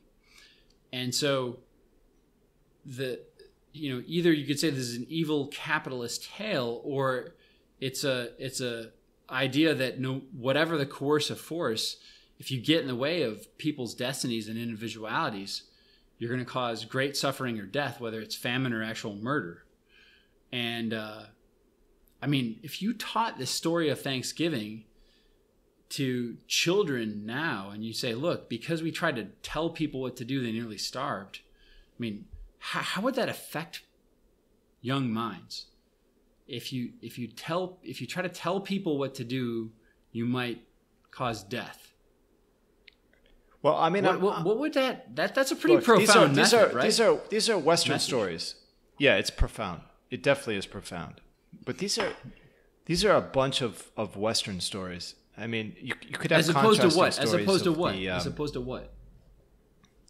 Some Inuit hunters hunting a whale. But once you brought those guys into a Western narrative, once you've told your story through the prism and lens of the West, you've written it down and taken photographs. I mean, what are you actually communicating? I mean, it's just.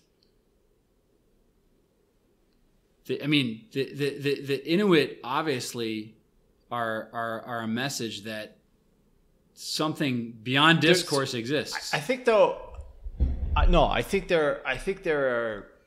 And don't make it sound like I read Carpenter and I see those photos. No, I know. I feel hope. But I think though I think there's experience outside. I think there very legitimately is experience outside of our own worldview, and I think the Western worldview does have its boundaries. Now that experience can make people like you and I very happy, but does it?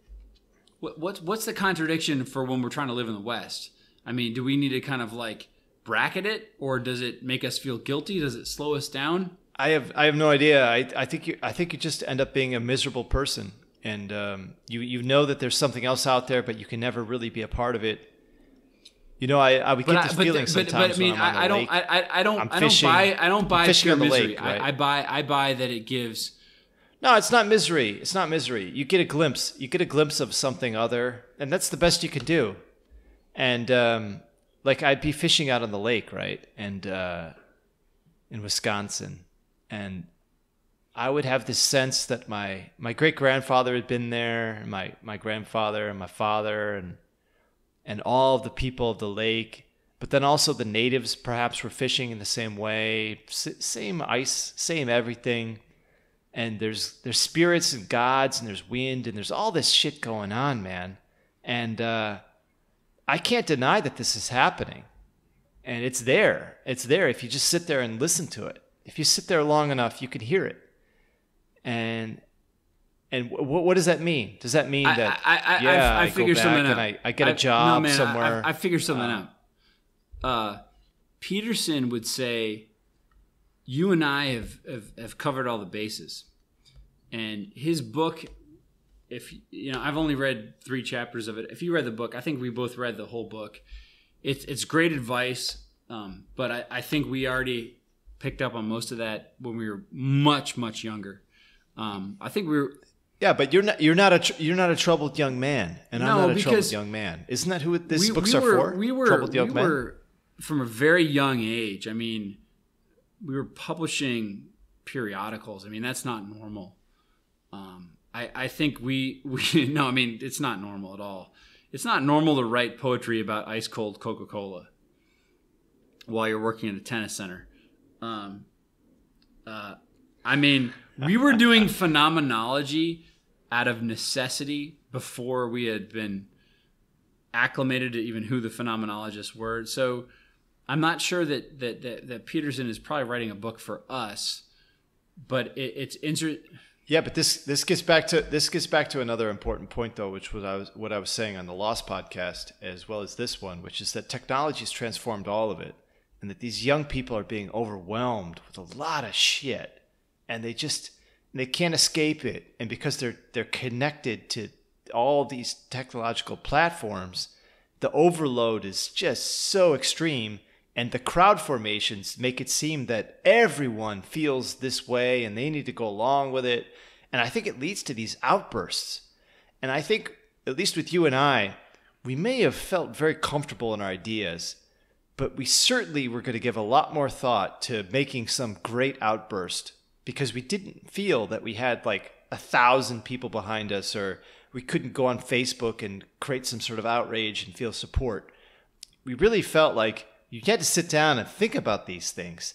Technology has allowed for the fact that you don't have to think about any shit anymore. Just go for it.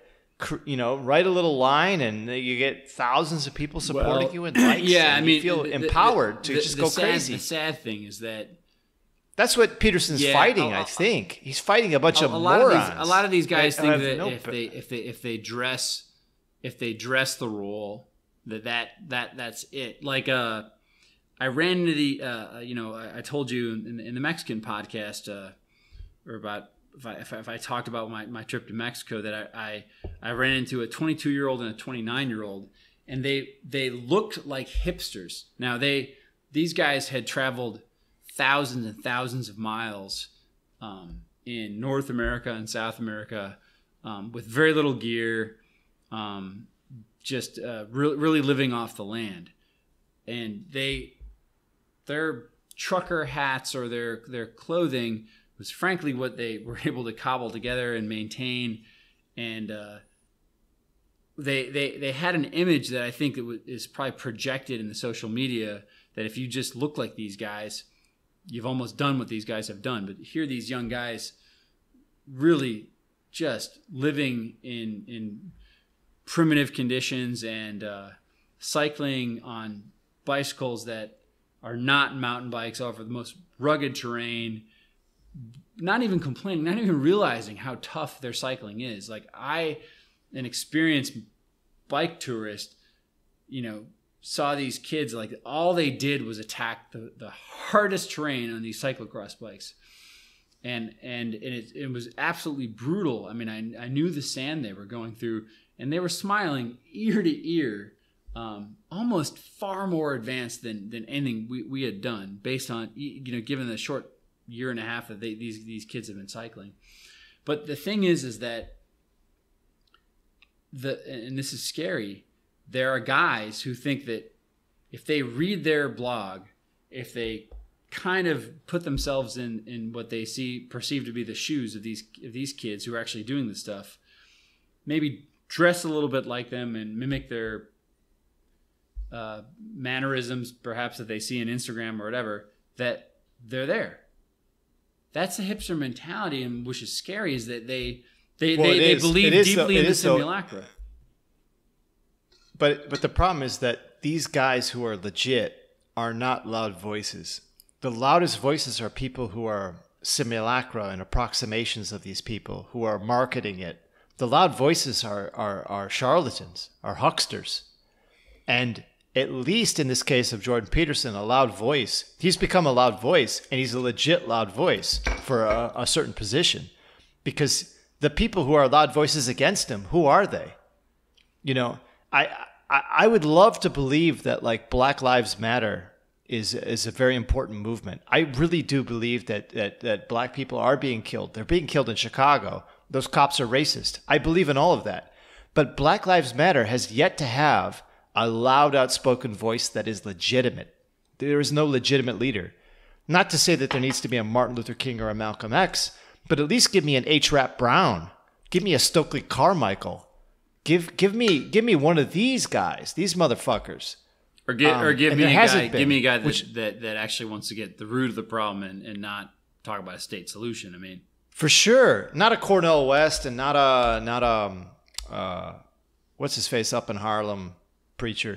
It's funny that a white Canadian Molyneux has probably done more to understand. I mean, he talks about the state and how it controls education and pushes people into welfare and breaks up the nuclear family, pays. But you got to have people who are more than just theorists and guys who jump on a bandwagon and get a technological crowd behind them. You got to have guys who really have fucking legit experience. I mean, that's the whole thing with Joe Rogan. Why Joe Rogan is the guy he is, because that motherfucker will take you on the ground. He's a black belt in jiu-jitsu. He'll fuck you up. Guess how long it takes to become a black belt in jiu-jitsu? It's like 10 years or something like that. I mean, Jordan Peterson. How many years has Jordan Peterson put in? I've tried. Right, but you got to put your time in. You got to put your fucking time in. And Jordan Peterson's put his time in. He's made a family. He's done all these things. He's been a professor. He knows young people. I mean, just shut the fuck up and listen to the guy. Don't talk him down and throw slogans and signs around. It's just bullshit. Just listen to the motherfucker. And if you think you got an idea that can, disagree with something, you need to bring it in the proper forum, because he's bringing it in the proper forum. This is the university. This is what the university is supposed to be about. And I think Jordan Peterson is secretly probably a brawler. I mean, he's definitely been in some fights. I mean, I think that I remember Bernard Baruch, this guy who was a trader and then a statesman, who said, I could get in the room with any Kaiser and like realize that no matter how the negotiation went, I could beat the guy's ass because he was Golden Gloves. I mean, I think that's how Rogan feels, is that he realizes, and this is the same thing. Yeah, but people are better at people were more badass back in the day. Baruch was badass in New York. I used to go to Baruch College. I went to a few things over there, a few events. I mean, these guys were guys who made money, but they got dirty. And that's the thing we don't have now, is we have people that live in a virtual world, of virtual crowds and things like that. They don't know what dirty is. They think getting dirty. Well, they think getting dirty, it doesn't involve bleeding. It just involves like blocking people and like defeating them on some internet battle. I mean, that shit is nothing. That shit is nothing. These people have never really. I mean, I'm not saying you got to get into bar fights or something. No. That's point number two. At least if you're going to say some shit. This podcast is lost. That's point number two. But you can, internet shit. The whole idea gets down to, we're old, but you know what? We're old people, so we sound old when we say, don't say something to somebody over the internet that you wouldn't say to their fucking face, right? And I just saw some Jordan Peterson podcast where some guy like shouted him down or something from the upper level, right? I mean, just come and talk to him to his face as man to man. You turn this into this big scandalous Peterson comes out with his backpack recorded in the middle of the square, and people come pushing him around. But I mean, look, it's to his credit. It's to his credit that he wants to fight these fights, and I really believe he's doing the work against totalitarianism that the Jews are currently and have been doing for the last 60 years against Nazism. I really believe that. And Peterson, it's only one man. One of the things that affected him very deeply, because he believes he's deeply. So I mean, he's a student of the Old Testament and the New Testament. I know that those are superficial phrases, but he was very affected by the Holocaust. I mean, that's very convenient these days, because you become an apologist of the Holocaust and then you somehow ingratiate yourself with academia or the power structure. But he said that he couldn't get over that, and he couldn't figure out why the Germans, who he really loved, all these philosophers in his tradition, could do something like that. And so I think he thought that what the Germans did to the Jews was bad. It was very bad, and it made him sick.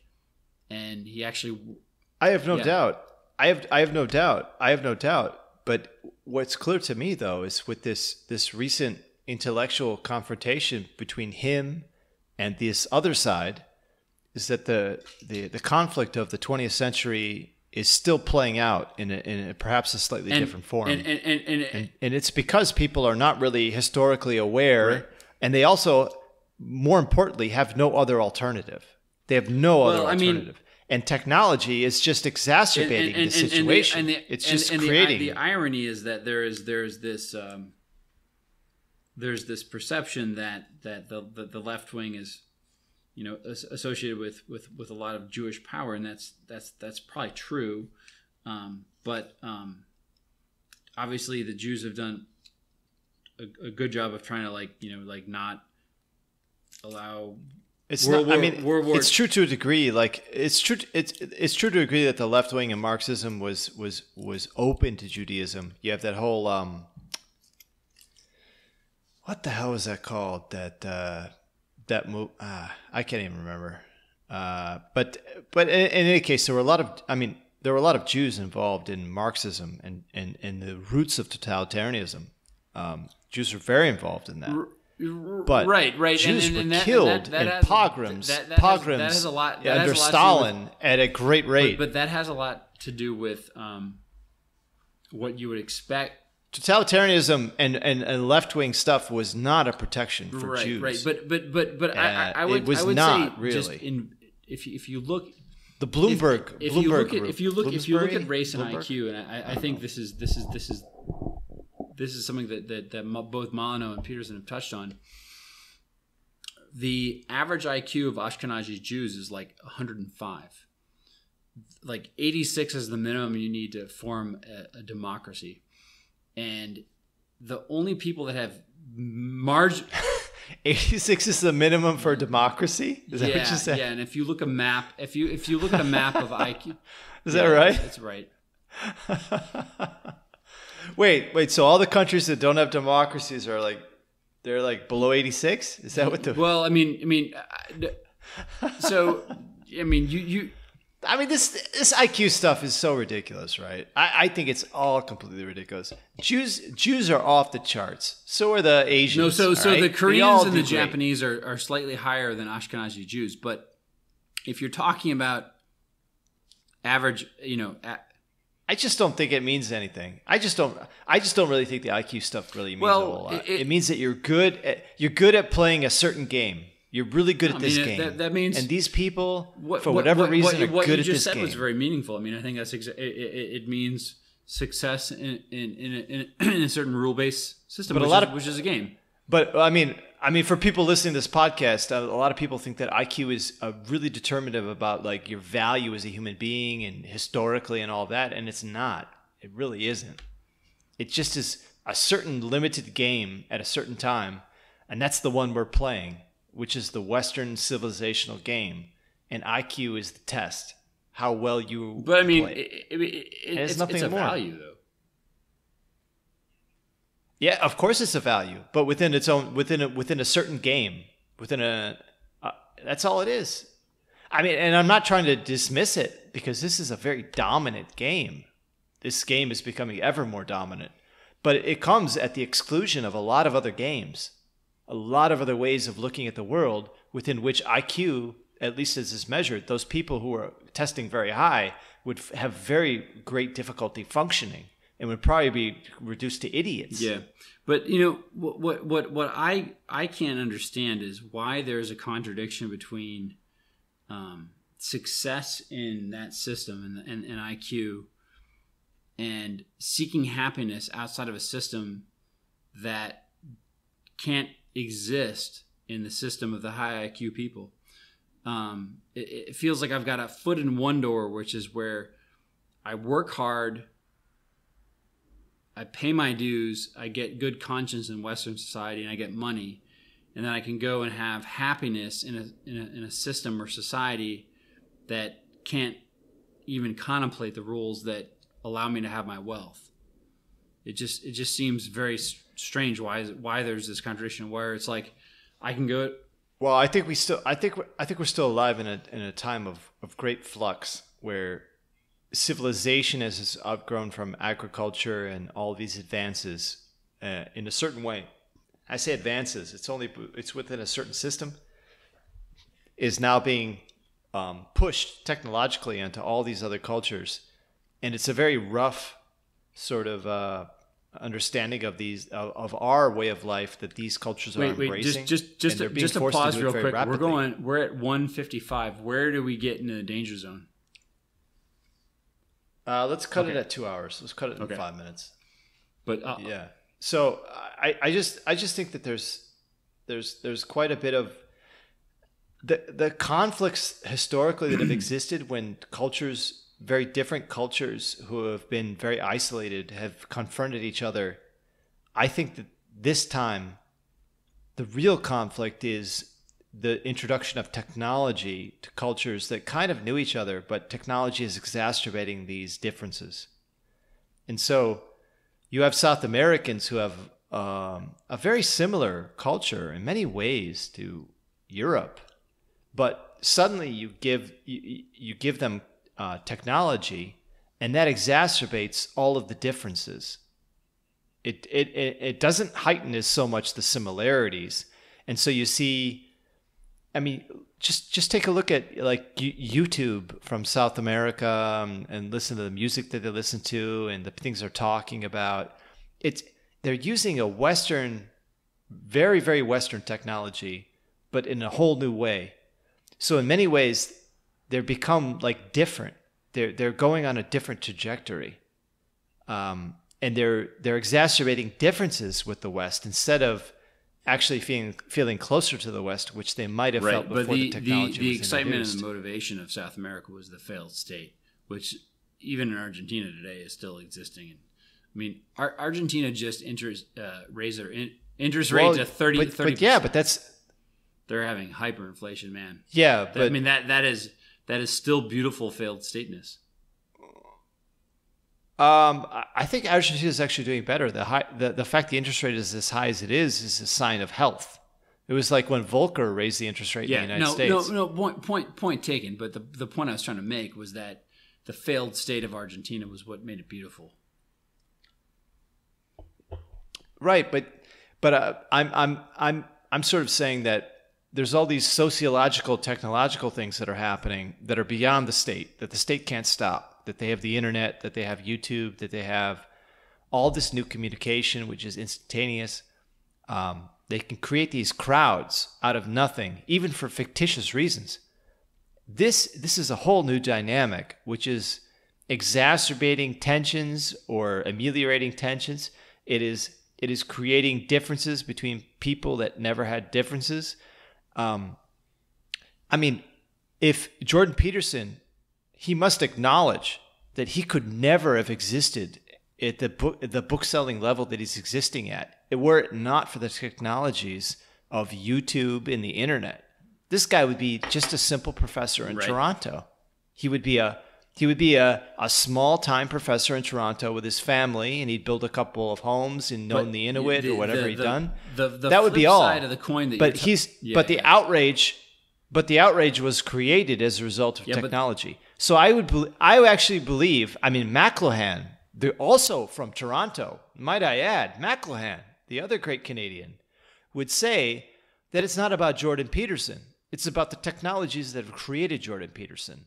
That is the content of Jordan Peterson's talks, really, is that Jordan Peterson is a creation of a technology that only is existing to reaffirm its own technology. It's not about Jordan Peterson. So, I mean, he's been able to reach a lot of people based on the platform, but I think the platform that is hosting him probably wouldn't be a big fan of what he's saying. But isn't YouTube very happy Jordan Peterson exists, even if they do disagree with his politics? Because YouTube is about creating YouTube, which is McLuhan's point, which is that Jordan Peterson is just content for a technology which reinforces itself. Right. So you value the content of you. Yeah. I mean, if that is the future, General, if that's the future is Facebook and YouTube. It has nothing to do with these petty arguments between leftists and rightists and fascists and totalitarians and Jordan Peterson and his whole ideas of chaos and order. But somebody it means nothing. Deft, He's just content. Deft in the art of science and narrative and platform, and I think he understands all these things. I mean, I think he would say, YouTube is there commensurate with the fall of the Jewish temple and the No, he's a professor, I think. But I mean, I think the metaphor if he can help one person, going for is if he can help one person, then it's fine. The Jewish people before their exodus had the temple. They had the priest who was a prophet, and that was their direct line for God. But once the temple and the living prophet were eliminated, they moved to the text. And so he is basically going in, recognizing that the direct connection to God had been lost, and he's inserted himself through oratory, i.e. text, in this common platform, which is trying to be the new God. But by doing this, he is identifying the false idols and elevating not himself, but the nature of his discourse as the idol that should be at least followed. And so he's bringing back spirituality and a poetic narrative to a scientifically based culture, but he's been luring people in through his scientific narrative. And he's using a platform which has annihilated a diversity of poetry and spirituality, and he is he's juggling a lot of shit. That sounds really hard to do. I hope I look, I am absolutely certain he's a good man. I have no doubt he's a good man. But he's juggling a lot of shit, and he's also using platforms which apparently are antagonistic to him. I will tell you that your forklift video has gotten more views than some of his better lectures. Which, well, my forklift video has been up for a few years. He's had some shit that should have gotten hits based on. It's been there for 2 years, and really. So I mean, my forklift video. Your forklift video is a half. Peterson beat. I still can't. You've got $500,000. If you got $1 for every click, you'd be $500,000, man. Jesus fucking Christ. $500,000. Imagine that. But you know what? I used I never monetized it because I used a song by a German krautrock band. Hey, General, we're at 2 hours. I love that. We're at 2 hours. Well, let's cut it. Let's just shut it down then in 5 seconds. So 5.